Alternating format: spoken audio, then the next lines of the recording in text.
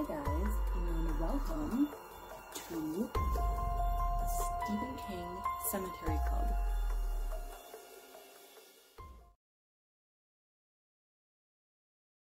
Hi guys, Christine is now out on the street. Arnie has kind of fixed her enough that he was able to get a sticker saying that she could be street legal even though she isn't quite, and he ends up taking Lee to an away football game.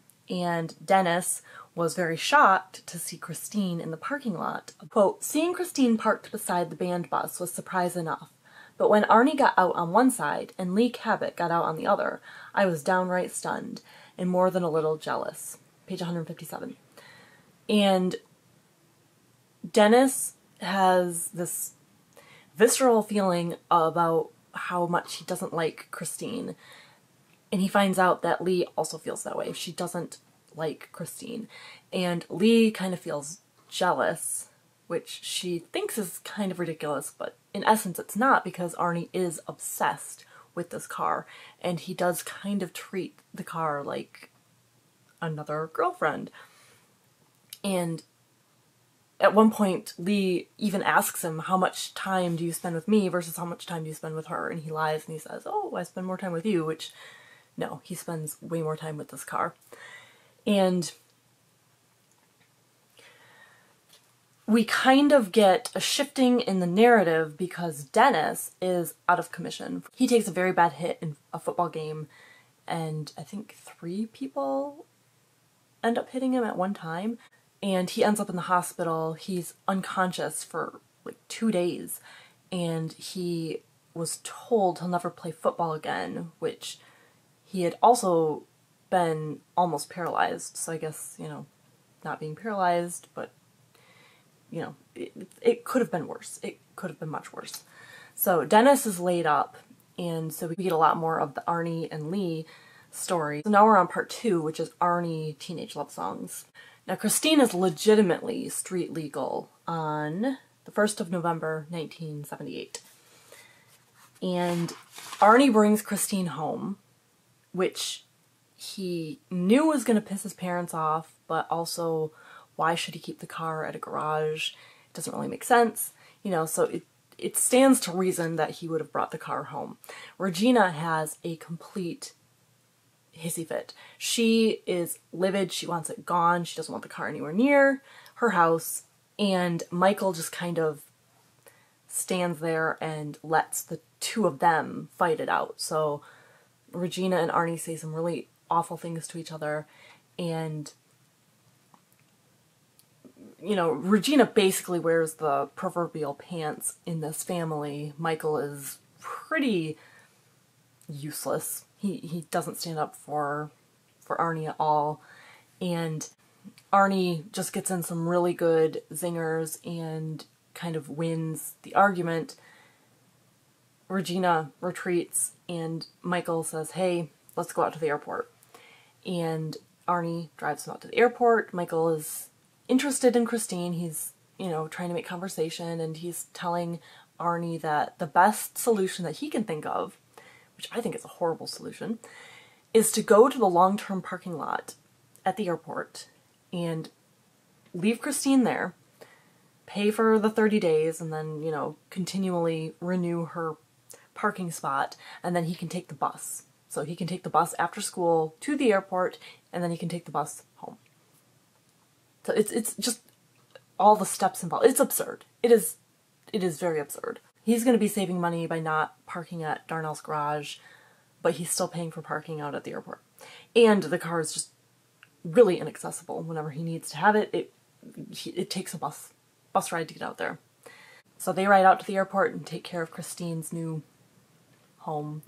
And Michael also doesn't like Christine. He thinks there's a weird smell to her. It seems like something kind of dead and rotten, and he is uncomfortable with the car. So like everyone in Arnie's sphere finds something unsettling about this car. And as we get more and more into this novel, anytime Arnie kind of has a healthy relationship with a person, Christine will act up if they're having too much of a good time. So Arnie and Michael are laughing at something and Christine stalls for no reason, like just completely has a little tantrum and stalls. And later on the same thing happens with Lee. You know, it's not normal, and the car just seems to be jealous. And we also find out that Arnie has been having these periods of being almost in a trance. Like, he gets behind the wheel of Christine and he just cruises, and he doesn't remember getting from point A to point B, or he doesn't remember working on Christine at all. Like, he'll remember starting, but then the actual working on her part is just not in his memory. He's not even sure that he's done anything to her. She appears to be fixing herself, and he appears to realize that this is happening. The windshield, when Dennis had noticed that the windshield had some cracking on it, and it was all spiderwebbed, and it started, like, shrinking on its own, you know, that is impossible. It can't happen. And Arnie even acknowledges that to himself, that he never replaced her windshield, but the windshield is perfect now. So that's weird. There's a really great scene in here where Christine parks outside of Lee's house and just sits there menacingly. Lee wakes up from a dream and she walks over to the window and sees Christine there without anyone driving her. And she realizes that it must be a dream that she's having still, so like a dream within a dream. And the next morning there are tire tracks outside, but Lee didn't see them because they melted before she got out. So it's just a very chilling thing that this car is starting to stalk people. Buddy Repperton and his gang go out to the airport because they have discovered that Arnie keeps Christine out there and they still need to pay Arnie back. And their friend is the person who mans the toll booth or whatever it is and lets people in and out of the parking lot. So they ask him to watch out for them, and they go in and they just beat Christine to hell. They ruin her. They do everything they can think of to this car. And when Arnie and Lee arrive after school the next day to go use Christine to go shopping, Arnie goes a little mad and he is so furious. He gets it towed to Darnell's garage. He has a big fight with his mother. And basically he's correct in that it wouldn't have happened if it had been parked at his house. And he starts laying groundwork for saying that it wasn't as bad as he initially thought, because as we have discovered, Christine has these abilities where she can kind of regenerate and repair herself. So Arnie doesn't have to do anything, and he doesn't have to spend any money on her, really. But he needs to make it look like he's repairing her, so he kind of downplays the severity of her injuries, especially when he's talking to Dennis. And Lee has already told Dennis the entire thing, and she goes into great detail about all the things that are wrong with the car and how bad it was when they found it. And Dennis knows that Arnie is lying. Dennis is still in the hospital, it's Thanksgiving, and Arnie actually has this really sweet moment where he brings Dennis a Thanksgiving dinner, and they eat together in Dennis's room, and they talk about the car, and that's how Dennis has found out that Arnie is lying about the severity of the car's problems. And before Arnie leaves, Dennis asks him to sign his cast. Now, Arnie has already signed one of his casts. He has 2 legs, 2 broken legs, and he makes up some sort of story about the signature wearing off and he needs a different one. So Arnie signs his other leg. And then after Arnie's gone, Dennis compares the 2 signatures and they are nothing alike anymore. And all these little things that are kind of emblematic of LeBay start cropping up. And Arnie has kept his key ring with his initials on it. Arnie is starting to wear a back brace like LeBay wore, and he started using the word shitters, which is something that LeBay used to say. He's just absorbing all these little characteristics, mannerisms, everything LeBay, and it's freaking Dennis out. He's getting very, very scared.